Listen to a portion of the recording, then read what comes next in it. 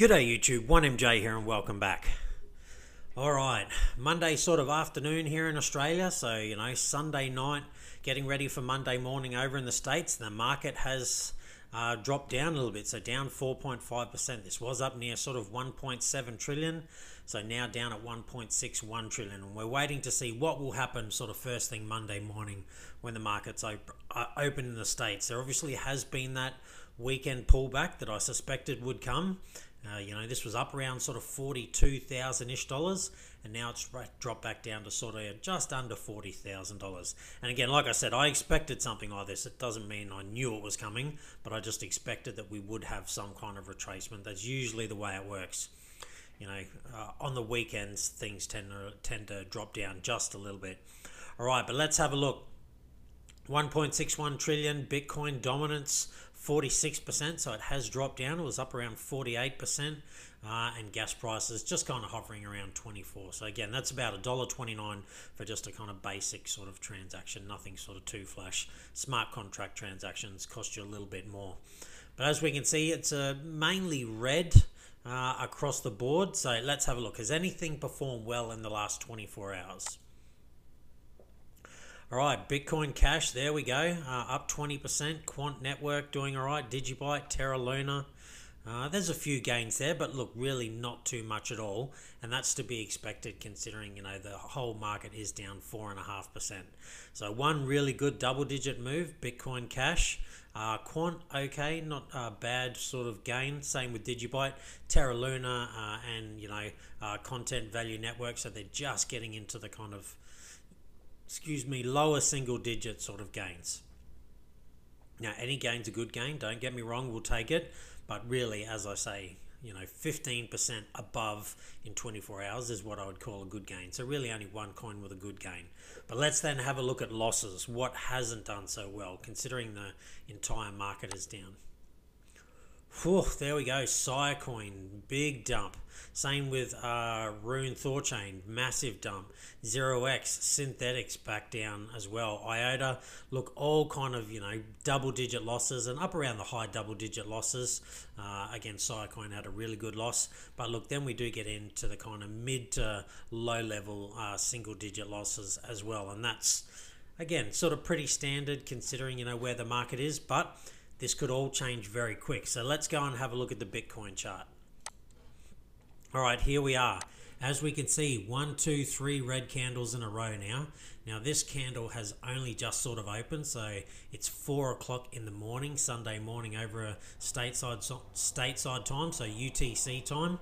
So we're waiting for sort of 8 o'clock in the morning, so still a couple of hours away, 9 o'clock in the morning, to see if the markets are going to open up strong. But we did have a good clean rejection from this kind of 42k range, just about there. We can see it was on the money basically, wicked a little bit above, but then we pushed down.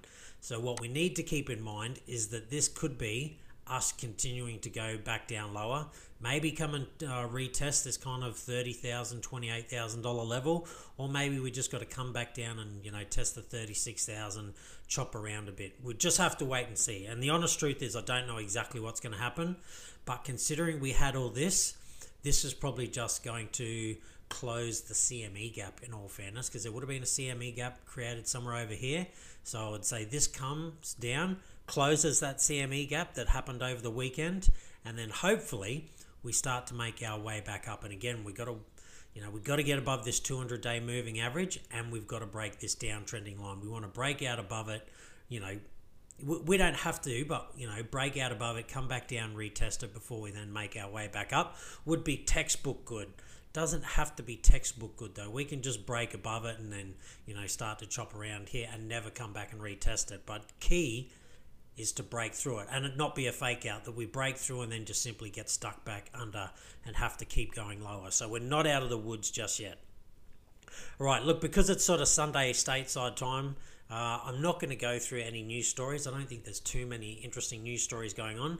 So what I want to do is give you a breakdown of actually what I have in my portfolio. So I did this a while ago, and I just want to show you sort of where I am at and the things that I've invested in. So number one, All right, Ethereum. And again, I put most of my money into this about a year ago. So I was lucky enough, I was picking this up a little bit cheaper. I was getting it around 250. I think the cheapest I got some was $180, $220, something like that.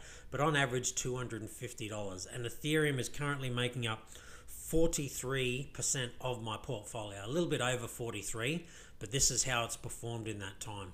So again, we had this big blow off top here, and I wish I had been taking some profit. Unfortunately, I sold at 21,000 and rebought at around about 21,000. Now, not all of it. I just unfortunately missed it and yeah, didn't time it all that well. But now it's slowly starting to track back up because as you can see, we're at around about sort of 2,400 right now, which is not too bad. But that's a pretty good performance. And again, I timed things wrong there. Didn't sell, sold too early. Sold my Bitcoin and my altcoins all sort of at the same time, whereas I really should have sold my Bitcoin and then held on to my altcoins to let them run even further, because I didn't sell my altcoins anywhere near the top. But don't get me wrong, I did make good profits. But Ethereum, that makes up 43% of my portfolio. All right, next, Bitcoin. So here we go. And again, I was lucky enough, I got Bitcoin under sort of average buy-in price of around about sort of $8,400 thereabouts.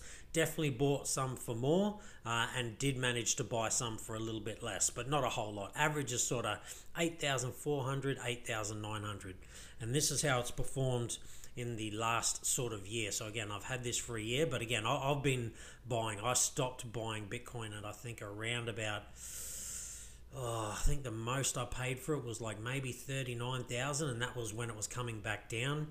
Before that, I think I stopped buying Bitcoin just after it got over above about sort of 24, 28,000 thereabouts. But generally, it's been traveling not too bad, and as we can see from the charts, we got up to 42, and now we're back down to about 39. Now, Bitcoin does make up 25% of my portfolio. It used to be a lot more, but Ethereum has just way outperformed it. So I may have to adjust that at some stage in the future, but I really like Ethereum. I think it's going to do amazing stuff, but you know, whether I want Ethereum to be making up half of my portfolio or not exactly sure. We'll have to wait and see. But Bitcoin been doing all right for me, and again, making up 25% of my portfolio. Right, my next biggest holding is Polygon. So that makes up 6.57%, so about 6.5%. Now again, I was lucky enough, I was getting Matic back here, not quite there. I got it at about here actually, so this isn't the exact date, but I was picking it up at about just under 2 cents. So 0.18 is where I got it, and 0.29. So between sort of, you know, 2 and 3 cents is where I picked it up. And then, I mean, look how it's performed. It did amazingly well. And seems to be just kind of tapering off, going sideways at the moment. We are in a sideways market, but that is my third biggest holding at 6%. So as you can see, and the only reason Polygon makes up 6% is because I didn't really sell any, and it did so well. Otherwise, most of my altcoin positions were not more than really maybe sort of 1 to 2% of my portfolio. It's just that they've grown so much that is the reason it's got to here. So there we go. Matic is my sort of third biggest holding overall, but again, it made up a very tiny percent originally. So then we're going to move on to ADA. Likewise, I didn't, you know, my ADA position now is around about 5.5% of my total portfolio. Originally, it was about 1%, maybe even under 1%. And I was lucky enough to pick up ADA at about 8 sort of cents ish. So again, sort of down in these prices, thereabouts is where I was lucky enough to pick it up. It was before here, but about 8 cents was my average buy-in. And then we can just see how well it's done. And that's why it has got so high. So ADA makes up 6%. Right, my favorite project, but it's got a lot of drama going on at the moment. Synthetics Network. So this now makes up 3.5% of my portfolio. Now again, I was lucky enough, I was buying this under $1. I got it about 89 cents. Now not all of it.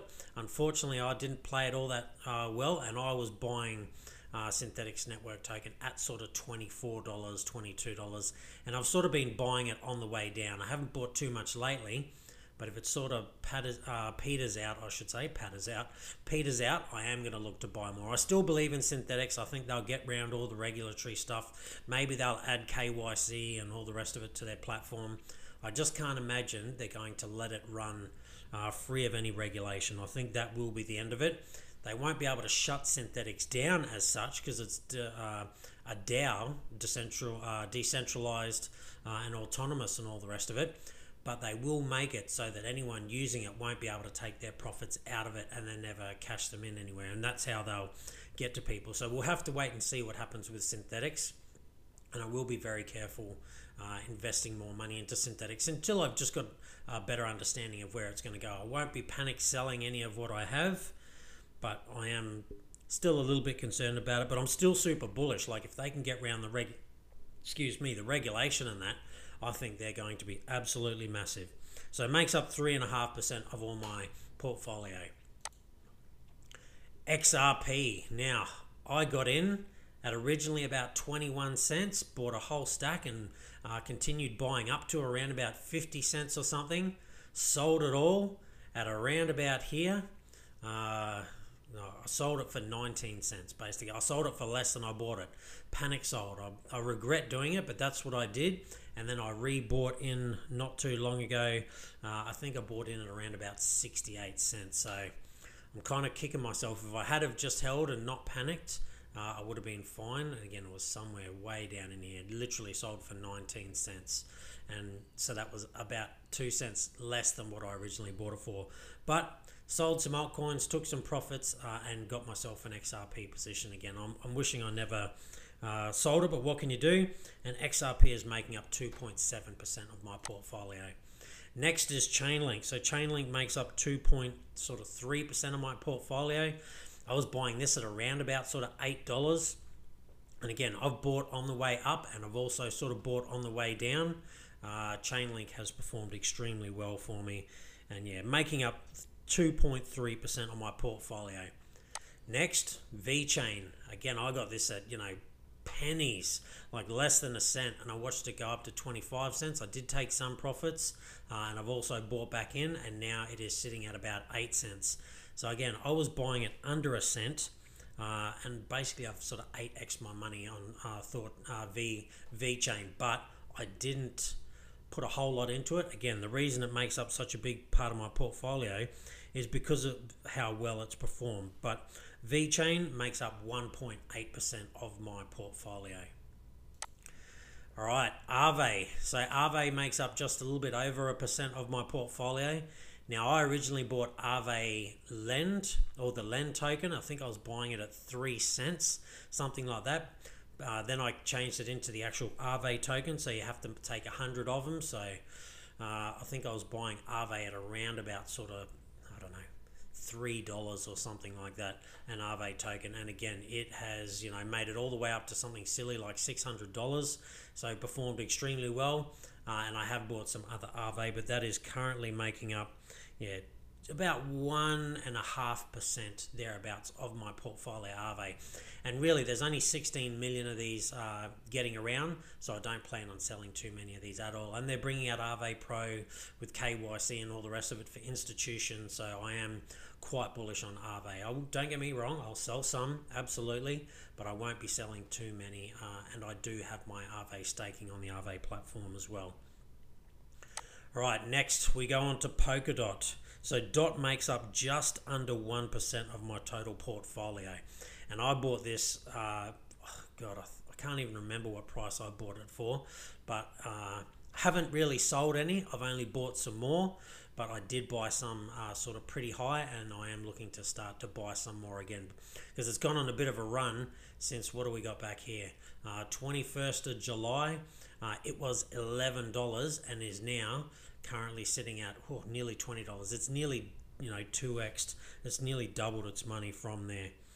And then the other big play in my portfolio is Uniswap. So Uniswap is currently making up just under 1% of my total portfolio. Now, unfortunately, I have only lost money on Uniswap. I have been buying it on the way down, so I don't mind losing more. I'm still super bullish on Uniswap. It is a long-term play. I don't really plan to sell much at all, but I wasn't buying at its all-time highs. Hang on, let me go and have a look and I'll tell you. My average buy for Uniswap is $26, and it's currently sitting at, what are we right now? $21. So I'm just under. Now again, that's my average buy. I think, what's the most expensive I paid for Uniswap? Because I originally got in and sold out, $39. That's my most expensive buy. And again, it was up around 45. So I've been buying it sort of on the way down as it's dipping. And it looks like hopefully it's flattened out here. So I do plan to buy myself more Uniswap.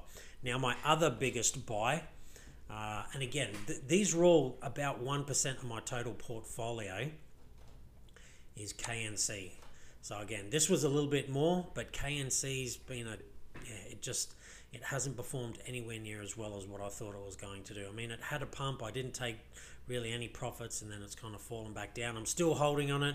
I'm waiting for them to start the staking up again, because I've got the KNC tokens, and they used to pay me in ETH, and now they got layer 2 and all the rest of it going on, but there's no staking at the moment that I'm aware of, and I could be wrong. I haven't followed up with it for a while, but when I've gone over to the staking page, there's been nothing going on there, so I will have to check back in.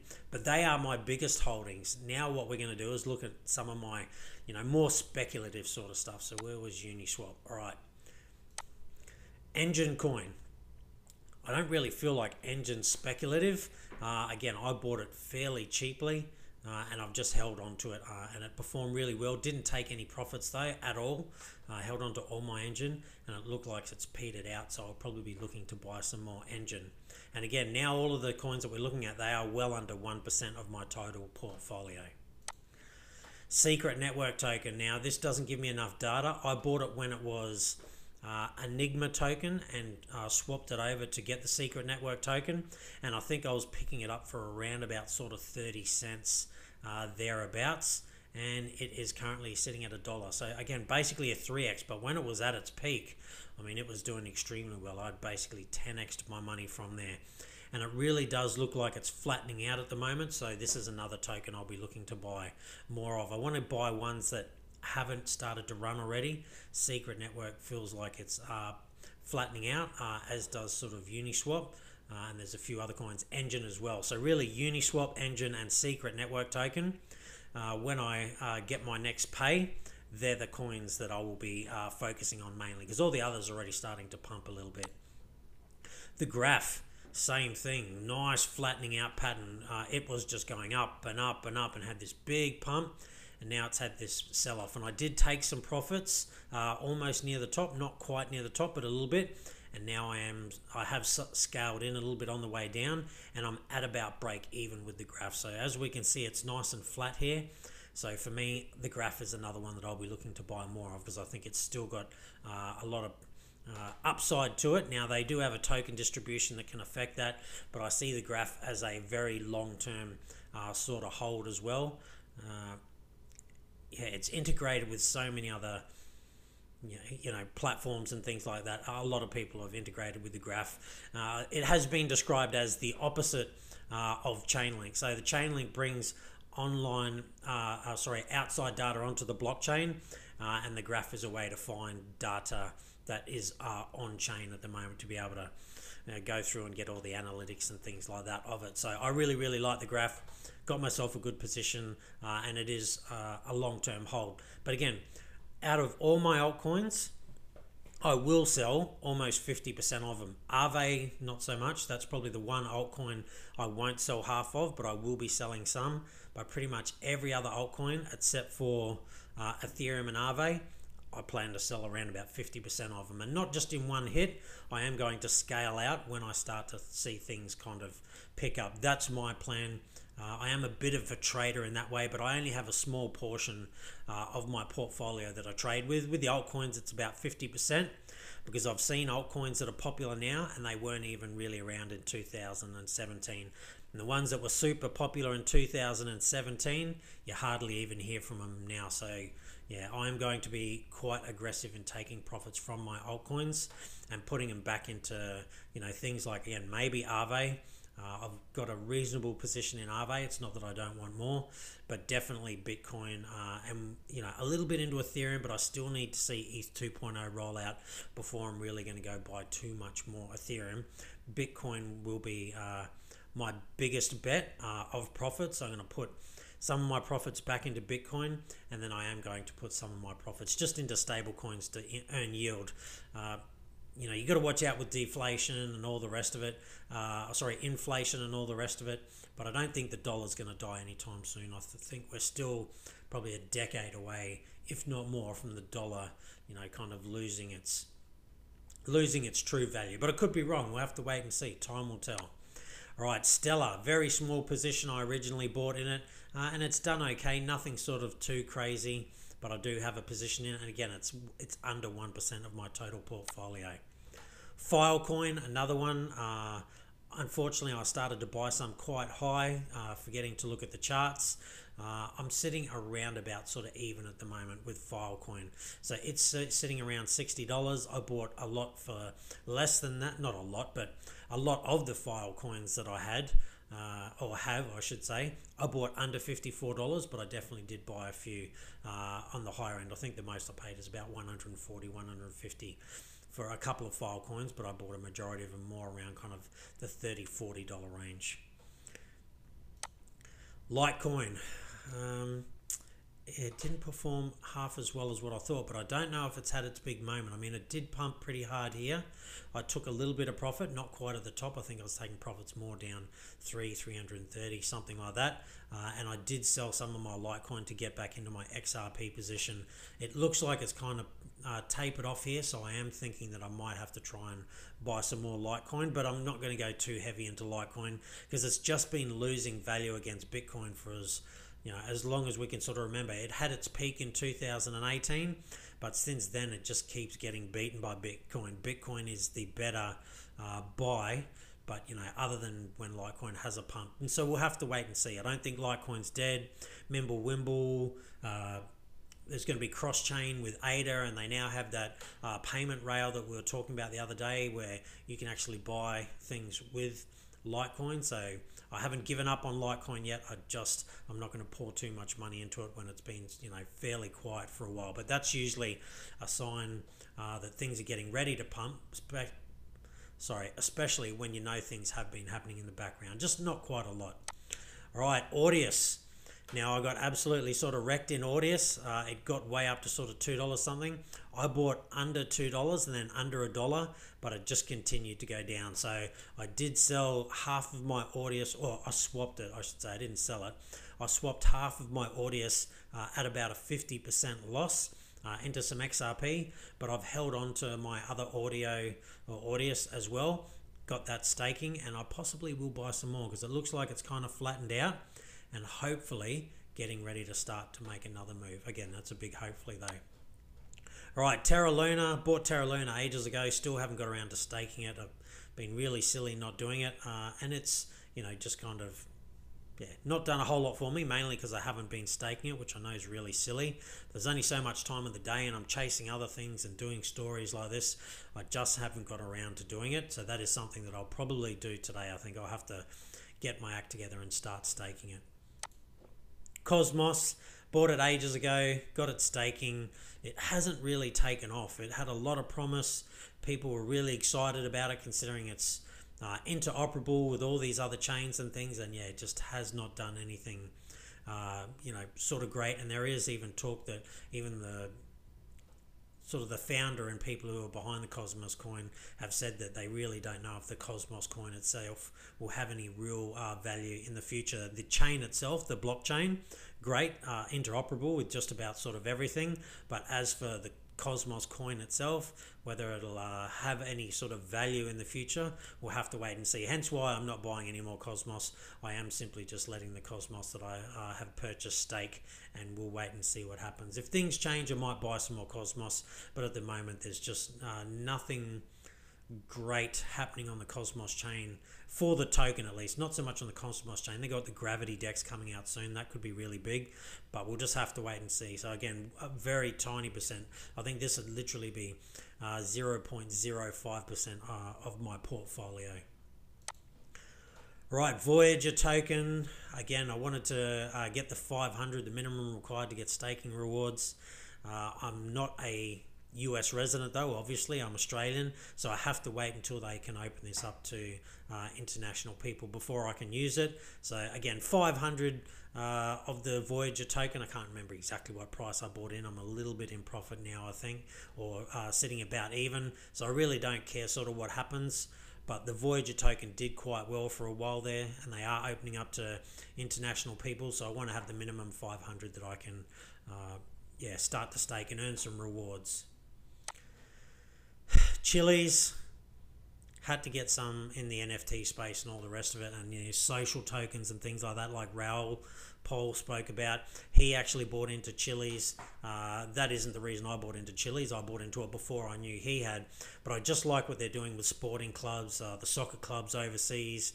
They have come to America, and I think they've struck up a deal with the Cleveland Cavaliers, and they're looking at other American clubs as well. And I do think the kind of NFT space with sports and things like that, and those kind of tokens, club tokens and things like that, which could be built on Chili's, could be really big. Hence why I've got a position in Chili's. And what I really like about it is, look at this base. It's literally just been ranging for, a little bit over a week now. So Chili's is another one that I'll be looking to add to, because it hasn't sort of started to pump. It's just running sideways.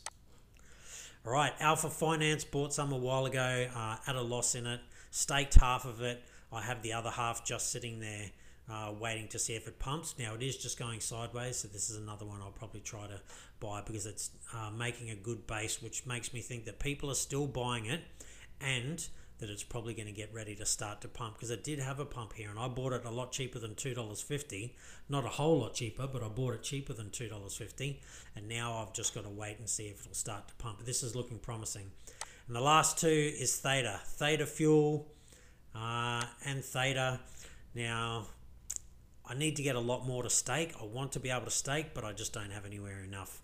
I think you need to have 1,000 Theta tokens, and I think that what are they, about $4 at the moment, or $6? There we go, $4-6 thereabouts. So I need quite a lot more. I don't think I've even got 50 Theta tokens, a lot less. So I need to get to the minimum of 1,000 to start to stake, and I really like what Theta did. I just thought I'd missed it, and then it started to come down, and I think I bought, what was the price I started to buy Theta at? This will be interesting. I think I'm at a loss with Theta, but not by too much. I think like maybe 10%. Where are we? All right. Yeah, I'm at a 15% loss with Theta Fuel and an 8% loss with Theta. My average buy is $6.36 for the Theta token, and it's currently at about $5 something. So I still see massive upside. Definitely looking to get a lot more Theta when I can. So this is something I'll be buying more of. Not so much the Theta Fuel, but the actual Theta token itself, because it will earn Theta Fuel. I will buy some more Theta Fuel, but we'll have to wait and see. But anyway, look, that's a breakdown of my portfolio and all the coins that I own. So there is quite a number of coins in there, and I know some people are probably going to say it's way too many, and look, in some ways I agree, in other ways I don't. What I wanted to do is break it up into categories, some layer one stuff. So again, ADA, DOT, Ethereum. I don't have any Solana. I've been contemplating getting Solana, but again, you can't have it all. So I've got some layer one stuff, Bitcoin, some sort of layer two stuff, Polygon, NFT spaces. So again, Theta, Chili's, Audius, things like that. And then I definitely have a good position in the DeFi space as well. So I wanted to make sure I had a good sort of broad exposure of all of those things. And I have bought most of them, well, not most of them, all of them, under their all-time highs. And particularly, Theta and that, again, I was buying it at $6. Its all-time high was up around, $13, $14. If it gets back to there, I'm doubling my money already, let alone if it goes into price discovery. I think it's a good chance, I could probably triple, quadruple my money quite easily. Not that I plan on selling all of it, but if it, triples, quadruples, 5x's or something like that, I probably will sell just enough to get my initial profit back. But then again, maybe not. I really do feel like Theta has long-term value. But again, we'll have to wait and see. I probably will end up selling half actually of these. That's just the way it goes. As if this goes sideways for a while, I'll be happy, and I may have to look to buy into Theta to do the staking in the next bear market. But anyway, that's it from me. That's my portfolio. That's my breakdown. Love to know what you have. If you can go down to the comments below and let me know what you've invested in, and we'll see if it's somewhat similar to mine. Stay safe. Be kind to one another. Pretty hard to be on that gain train at the moment. The market's down, but if you did, congratulations to you because you outperformed the market, and I'll see you next time.